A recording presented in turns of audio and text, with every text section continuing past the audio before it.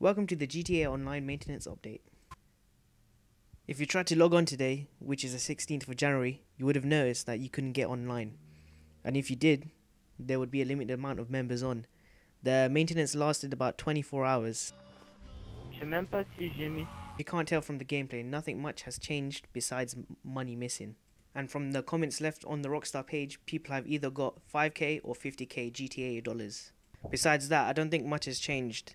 The rank is the same, the guns and the cars you've bought with the exploit money is still usable. If you found this video useful, why don't you subscribe? Hope you enjoyed the rest of the video. The links will be down below. Comme joueur.